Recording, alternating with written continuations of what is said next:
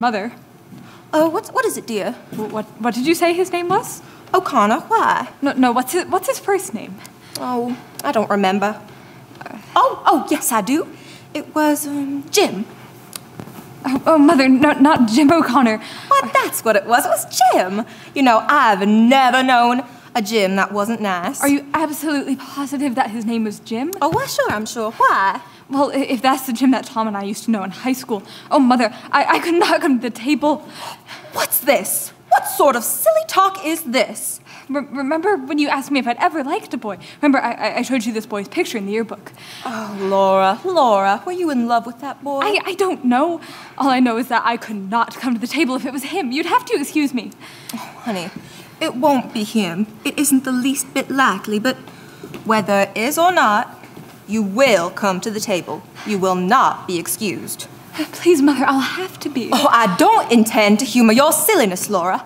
I've had enough out of you and your brother both, so just sit down and compose yourself till they arrive. Tom has forgotten his key, so you'll have to let them in. No, Mother, please do not make me answer that door. Oh, well, how can I when I haven't even finished making the mayonnaise dressing for the salmon? Please don't make me do it. Mother, please do not make Laura, the door! Please don't make me answer it, Mother. What is the matter with you, you silly thing? Mother, I can't answer that. Oh, why have you chosen this moment to lose your mind? Because I'm sick. Oh, you're sick. Am I sick? You and your brother have me puzzled to death. You can never act like normal children. Give me one good reason why you should be afraid to open a door. You go to that door, Laura Wingfield. You march straight to that door. Yes, Mother. I've got to put courage in you, honey, for a living. Jim, this is my sister, Laura. Laura, this is Jim. I didn't know Shakespeare had a sister. How are you, Laura? How do you do? Oh, I'm okay. Your hand's cold, Laura. Yes, well, I've been playing the Victrola. Oh, you must have been playing classical music. You ought to play a little hot swing music to warm you up.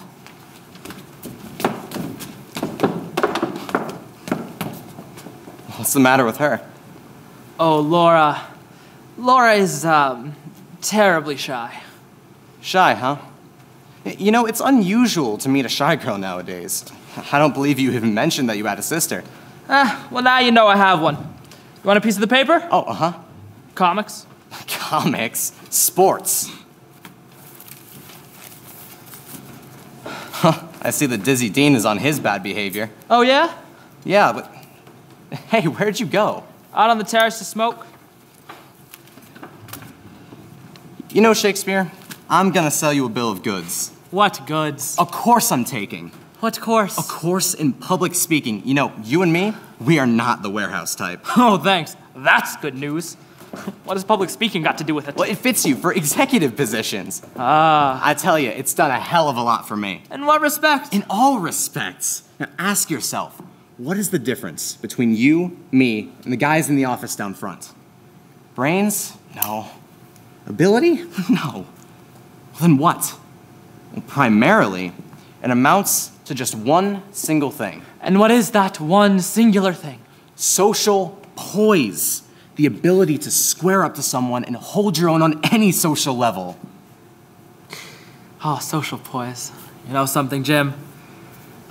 Well, you might be there down in that night school learning public speaking. I have other plans. My mother over there, she invited you over tonight. It wasn't just me there asking you there at the warehouse. You know something, Jim? It was, Mother? Is that you? Tom? Yes, Mother? Is that you and Mr. O'Connor? Yes, Mother. Are you comfortable? Very, Mother. Ask Mr. O'Connor if he wants to wash his hands. No, thank you, ma'am. I took care of that down at the warehouse. Tom? Yeah. Mr. Mendoza was speaking to me about you. Oh, favorably. Oh, what do you think? Well... You're gonna be out of a job if you don't wake up. Oh, I'm waking up. Well, yeah, but you show no signs of it. The signs are interior. I'm just about to make a change. I'm right on the edge of committing myself to something that doesn't include the warehouse or Mr. Mendoza or a night school course in public speaking. Now what are you gassing about? I'm tired of the movies. The movies? Yeah, the movies. Look at them. All those famous people in Hollywood, hogging it all, gobbling the whole thing up.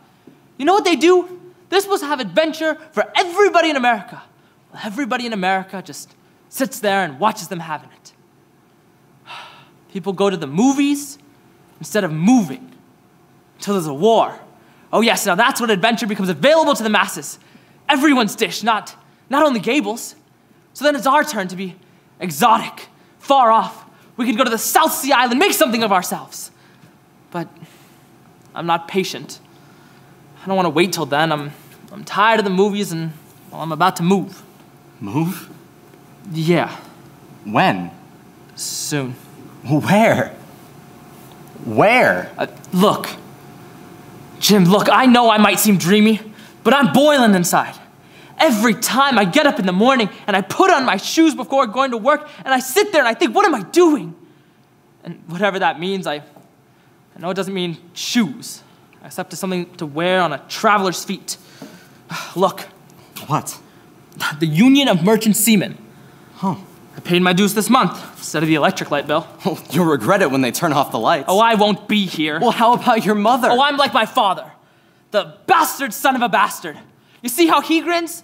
He's absent now in 16 years. Well, you're just talking. How does your mother feel about this? Shh. Mother's not acquainted with my plans. Tom, Yes, Mother. where are y'all? Out on the terrace, Mother. Well, why don't you come in? All right. Oh, why, Mother, you look so pretty. Oh, why, I believe that is the first compliment you've ever paid me. I wish you would look pleasant when you're about to say something pleasant so I could expect it. And this must be Mr. O'Connor. How do you do, ma'am? Oh, introductions entirely unnecessary. I've heard so much about you from my boy. I finally said, Tom, why don't you bring this paragon to supper finally? Instead of just hearing you sing his praises all the time. I don't know why my son is so standoffish. That is not Southern behavior. Why don't we sit down? And I felt a nice fresh breeze a moment ago. Where has it gone to? Tom, why don't you crack open that door? So warm already, and not quite summer even. You know, we're going to burn up when summer really arrives. However, we're having a very light supper. Light food is better for this time of year. Light food and light clothes are what warm weather calls for. Oh, it's come so quick this year. I wasn't prepared. All of a sudden, heavens, already summer. I just ran to the trunk and pulled out this dress. Oh, terribly old. Historical Mother, even, but feels so good, you know, so good and cool. How about our supper? Oh, honey, you go ask Sister if supper's on the table. You know that Sister is in full charge of supper. Have you met Laura? Well, she came to the door. Oh, she let you in. Yes, ma'am. You know, it's rare for a girl as sweet and pretty as Laura to be domestic, but Laura is, thank heavens, not only pretty but very domestic. Well, I never was a bit. I never could make a thing but angel food cake. Well, in the South we had so many servants. Gone, gone, gone. All vestige of gracious living. I was not prepared for what the future brought me. All of my admirers were planters and sons of planters, and so, of course, I assumed that I would bring up my family on a large piece of land with plenty of servants. I married no planter. I married a man who worked for the telephone company, a telephone man who fell in love with long distance. Now he travels in I don't even know where. But what am I going on for about my tribulations? Oh, tell me yours. I hope you don't have any. Tom! Yes, Mother. Is supper ready? Oh, why? Well, supper's on the table. Oh, so it is. How lovely. Where's Laura? She said she wasn't feeling too well. She said she better not come to the table. Laura! Yes, Mother? Mr. O'Connor. Oh, thank you, ma'am. Laura, we can't say grace until you come to the table.